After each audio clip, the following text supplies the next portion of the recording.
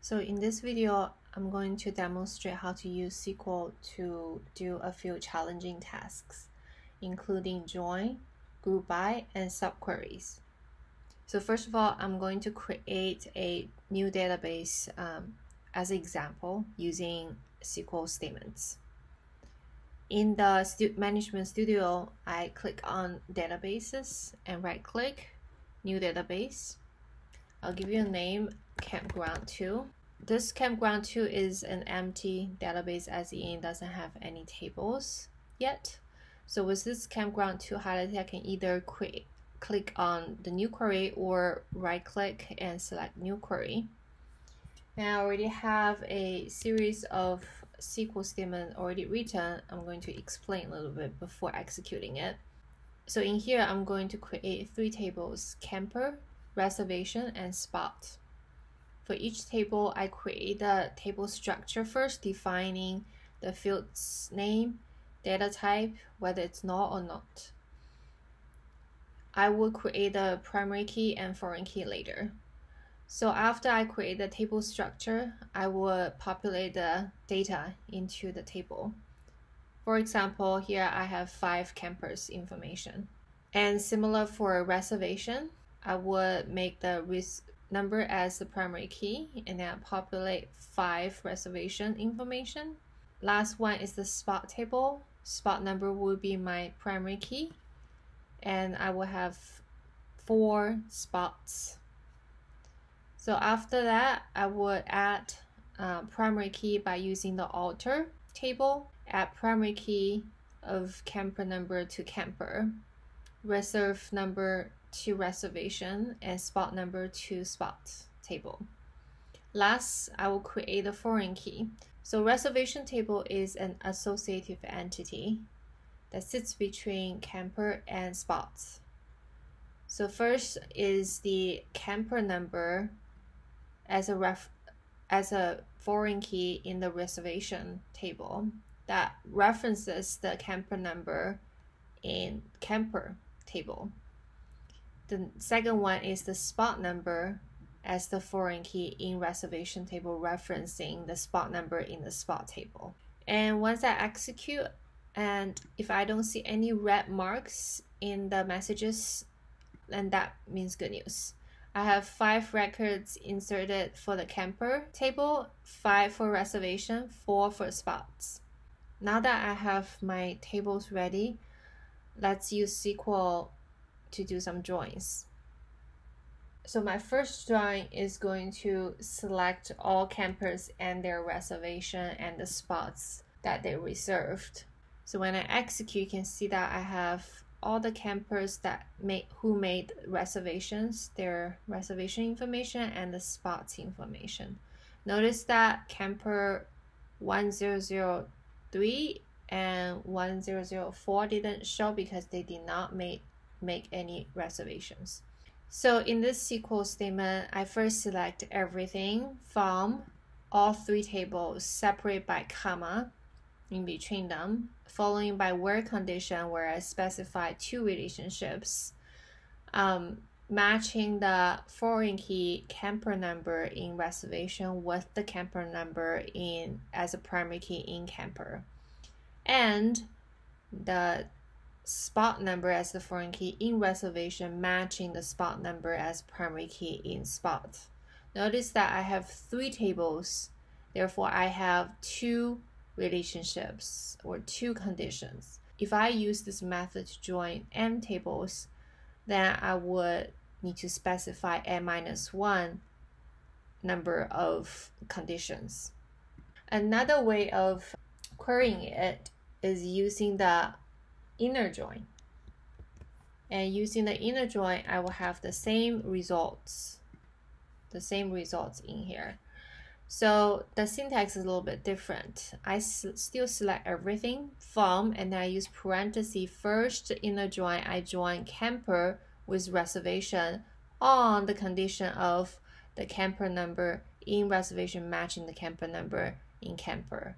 And then this whole thing as a object inner join the 3rd table spot on the condition that the spot number in reservation matching the spot number in spot. So this is the inner join. It has the same results with the previous method that I show. I personally prefer the first method because I don't have to worry about the parentheses. So next, what if I want to select all the campers and their reservations, even including those campers who did not make any reservations? Now we're using an outer join, or in SQL Server, we call this a left join, right? So it's very similar to the inner join syntax. Instead of inner, we replace it with the word left here as well. But notice that in the result, we're seeing the camper number 1003 and 1004, even though they did not make any reservation. Okay, so this is the left join, which joining the first table before the left join and including everything in that table, regardless there's a match or not. So next, I like to show the group by. So group by is used to organize records together, and you can add a condition by using the keyword having. So in this case, if I want to select camper who have made reservation, so I am going to add more than one reservation as a condition later. First of all, I use count reserve number. Now this field can be any field in the reservation, but I need to count how many records is there and display in the results. And also I like to see the camper number that matching those reservations from. So I would need campers information and reservation information. So I'm joining these two tables. Then I need to specify the join condition where camper number in the reservation table matching camper number in the camper table. We use group by, and so group by the camper number. For each camper may make more than one reservations. So for each camper, we put that camper as the group by. So this outputs all the camper who had made a reservation. And in the first column says no column name. It's actually the number of the reservation they had made. So 1001 and 1002, those two campers each made one reservation. And 1002 likes camping, and so far he made 3 reservations. If we would like to use an nicer column name, and we can use the S, the alias name, such as the number of reservation, and then it will show on the column as a new column name in the results nicely. So this is what we call a column alias. Now if we want to limit as only one reservation, I'm going to use the keyword for having. So having is kind of to group by as where condition to select, right? So if you want to specify a condition in pair with group by, you use having. So having, now we want to having this count greater than 1. So not including 1, but greater than 1. And now only camper 1002 shows, and he had made 3 reservations, right? The other 2 campers, they only made 1, so they don't show in the results anymore. So that's group by and having. So the next example I want to give is to help us finding the campers who did not make any reservations using a subquery. So this outputs the campers' names, so I can add camper number as well, so that since we're familiar with the camper number from previous examples, right? So 1001 and 1004, those 2 campers did not make any reservations.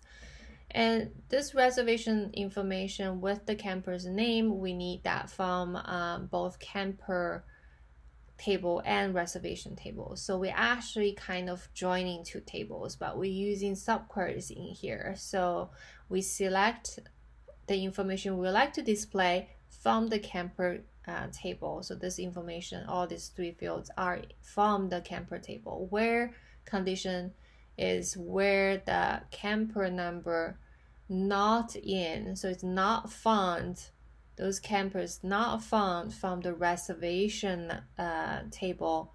So this information, this field must match the select field in there, because you're selecting all the camper number from the reservation, right?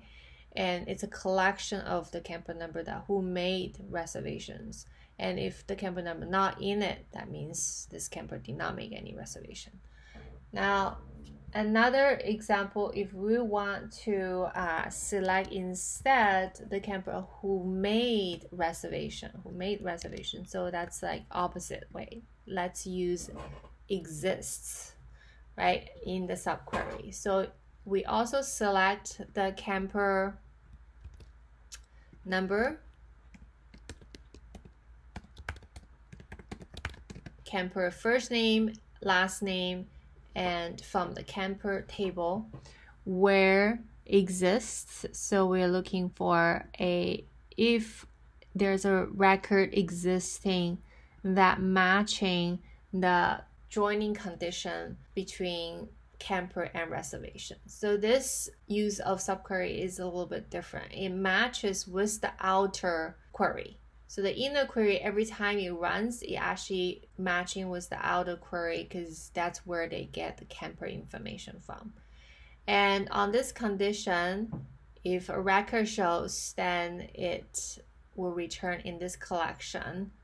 And if it exists, then it will output the camper. That means the camper has a reservation existing. So therefore, we see the results, camper 100 and 1001, 1002, those three campers made reservations. So this is two types of subquery example. And so that's it.